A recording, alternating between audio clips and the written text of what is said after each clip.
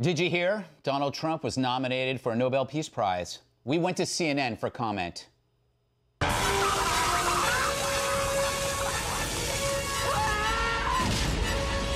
dear. Oh, man. We went to Rachel Maddow for comment.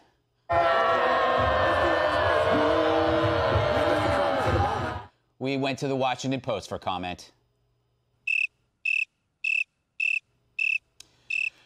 True, in a decision sure to entice smirks from the media and political class, Trump's been nominated for brokering a landmark peace deal between Israel and the United Arab Emirates. This after bringing Serbia and Kosovo to the table as well.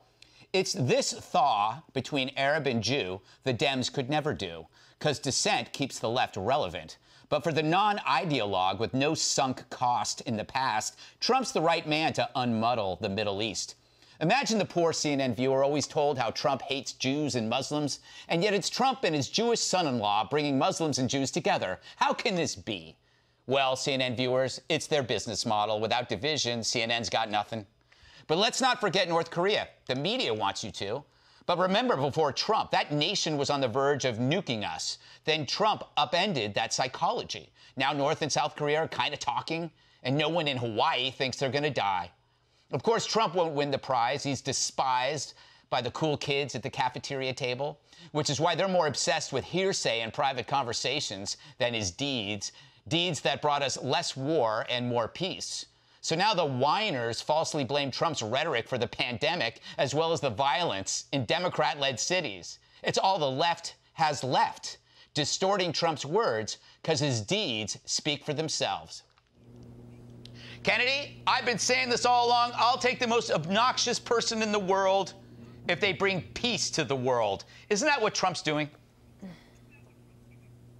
I think actually he does best on foreign policy. And I agree, there's a lot about the way he comports himself personally and digitally that is not that rad. And he leaves a lot to be desired with his personality. About 15 people said that during the Republican National Convention.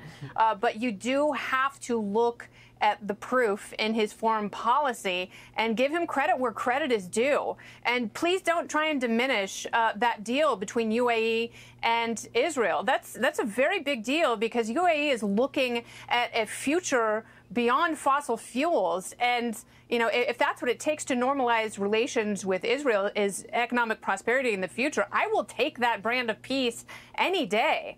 And, you know, if you take him out of it and look at the accomplishments, I have to say he deserves the prize. Dana, from a scale of 1 being banana to 1,343, which means awesome banana, where would you put this piece of cord? Well, I think that, one, he certainly is more deserving of it than the aspirational geopolitical participation trophy that was given to President Obama even before he was in office. So there's that. But I also think that this UAE-Israel deal, while some people might say, well, they weren't in conflict directly, et cetera, I actually think that this deal is important, but I think that what it portends for the future is even more important because you're going to have other countries within the Middle East hopefully follow the UAE's lead.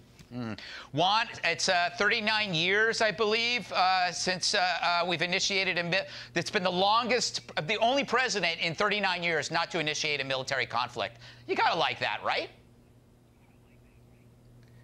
You know, I think this deal, you know, potentially could be good news, although I noticed that the other Arab countries, the Palestinians, have not embraced it. But look, not a country. Hundreds of people get